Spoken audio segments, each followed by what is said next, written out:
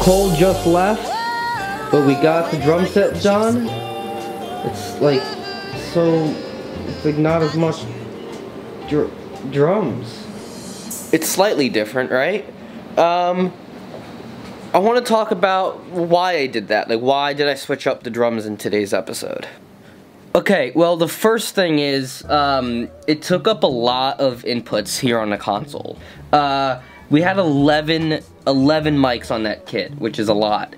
And that's not including a talkback mic. So it's 11, 12 with a talkback mic, which is a lot. That's a lot of channels for drums, especially that kit had like stuff that didn't need to be mic'd in what. Okay, anyways, right now we have 9 with a talkback, so it's 8 in a talkback, which is fine. Like, I'm fine with that. I'm taking up less room on here on the console.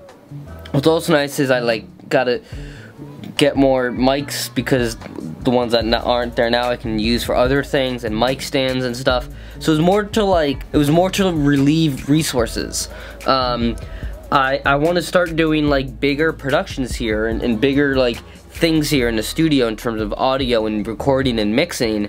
And in order to do that, I needed to use some resources somewhere else. So this was the start of that.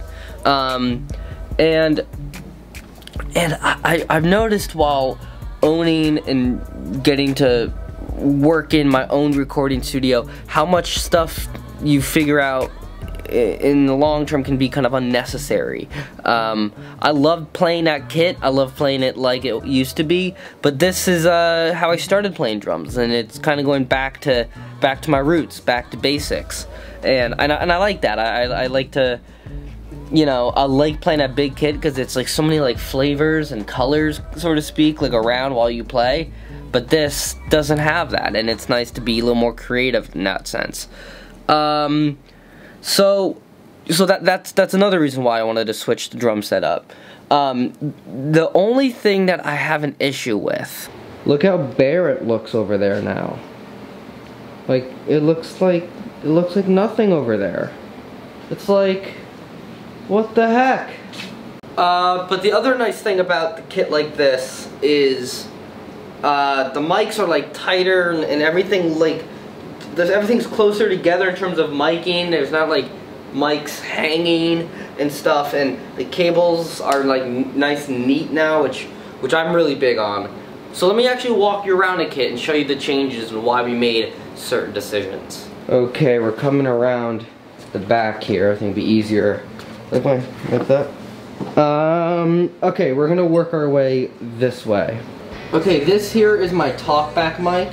So literally this mic just goes into like the in-ears and the control room over there, and it doesn't get recorded. It's just for us to talk back and forth between a band member or who's ever mixing. So it's easier to talk and it's easier to communicate. This here is the monitor in, so people plug their headphones in, and this is what we're mixing into basically. It's just hanging there. Really shitty, excuse me for the mics aren't great, but they do the job. This is a condenser mic for the hi-hat. I wanted to capture the hi-hat by itself, because, you know, I don't know, I like close miking hi-hats like this. It's to me, when I mix, it's useful. We got a crash with no mic. Notice there's no overhead anymore. That's the only overhead. The reason is this is actually a pretty sensitive mic, so I can kind of capture it with these mics that I have here. So that's good. Got my snare mic here. There it is, it focused. So we have one snare mic there. We also have our bottom snare mic as well. Obviously it's flipped out of phase. So that's that. Got our tom mics here. Our other tom mic. I was really annoyed. This is not a great tom mic either, but whatever. I was really annoyed that they manufactured this so the little button here is at the bottom. Make it at the top so it can... Alright, whatever. And then we have our little overhead mic here, kinda capturing this side. And this mic is kinda capturing this side, but yeah. And then I have obviously a mic and a kick drum. And this is it. This is all it is now. Here's what I'm really happy with though. Look how neat our cable job is, finally. Finally, we even put the snake down in that. So, I know there's no strings on this. So it's just a lot tighter and neater and kind of put together better. And I still gotta clean up from some of it. But, so, it's just to kind of make it look a little more professional and a little more like anybody could sit down and play the kit. Because that was the issue I had with the drum kit, is it was kind of made just for me to play. It was kind of hard to fit back there unless you were just me. You didn't really know how to play the kit unless you were me. So I wanted to make it so anybody could come in here and sit down and play and just play drums.